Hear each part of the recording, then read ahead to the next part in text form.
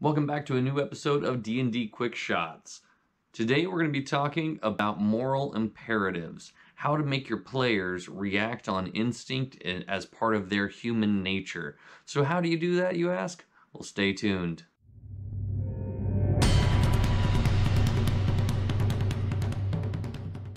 One of my favorite beginning episodes of any campaign book that's out there is actually from Hoard of the Dragon Queen. Now, I know for the experienced DMs, this is one of those books that may be okay. They may be one, it was the first one released really for 5e, and a lot of people just didn't really like it. But really, for anybody getting started into D&D, it has a fantastic intro for the very first real scene. So if you're not familiar with the story, basically what ends up happening is the group of adventurers are heading into a town. And right whenever they come into town, which is the city called Greenest, the DM is supposed to read this. Now, I'm going to go ahead and read the little excerpt from the book here, give you an idea of what a moral imperative is. It says, without warning, 5 humans dash out from between 2 buildings on your left. A limping man and 3 young children race across the street into more shadows, and a woman carrying a round shield with a broken spear turns and faces back into the direction from which they came. 8 kobolds stream out of the alley on the family's heels and fan out around the woman, who looks determined to delay the creatures for as long as possible. Now that right there says so much. It gives the players an idea of desperation, number one. The broken spear. The players are going to automatically see this, and number one, we have to help. We have to do something.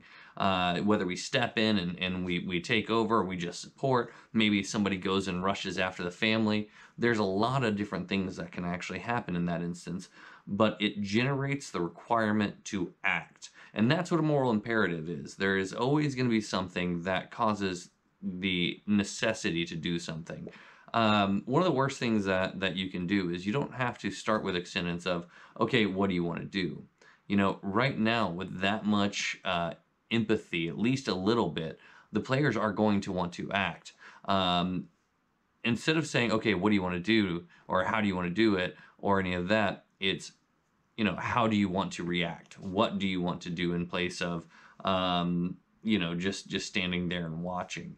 I love moral imperatives. I love setting up situations where players have to think and go, man, what are we going to do? But there's obviously a time limit in a crunch there as well. This woman is being circled. So it's a really good setup. It's a really good intro session right there for anybody new to D&D. I don't usually use it for my higher level, newer or more experienced players. The newer players are fine. The more experienced players, I don't usually jump into this campaign itself, but it is a really solid setup for any of the new DMs out there. So let's talk about other moral imperatives and how we could actually use those. One of my favorite ones is always, involving children of some kind. Now, not necessarily putting the children into danger, right? You don't have to make everything a piece of danger where somebody's going to die and now we have to do something. It can be as simple as, you see a child running down the street and you see somebody chasing them, and it turns out that's the kid's parents, right? But a child running and somebody chasing them is an assumption of danger, right? It feels like there's a problem. The other side of thing, if you're not going to be using kids, which is totally understandable, set it up in such a way that the players themselves have a moral imperative, right? So you just found out that this big bad evil guy is actually, John's father or what have you. And now, there is is he going to turn on the family? Is he going to turn on us? Or how is this going to react? It requires action of some kind.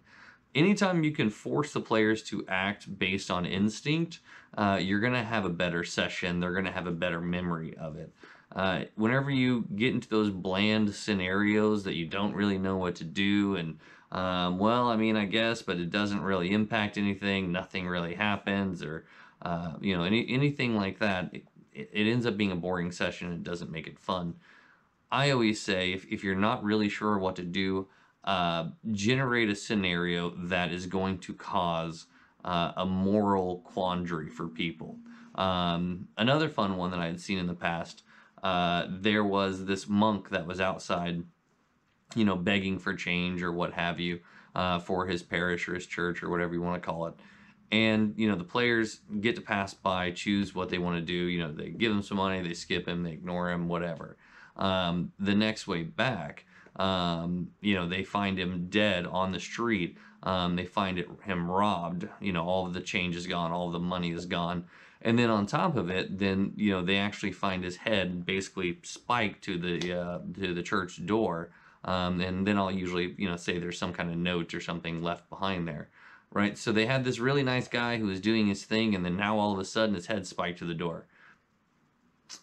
They want to do something. There's not going to be a, well, that's not our problem, we keep moving. They're gonna try and resolve that issue. You know, anytime you can create those situations, people react, and when they react, they usually react in a good way. So that's pretty much it for moral imperatives. Let me know if you have any questions. Like and subscribe. This is the second video up so far. I'm really enjoying it. If you have any questions, any comments you want to put them down in the thread, and we'll jump over to those when we get to them. Appreciate your time, and you guys have a great one.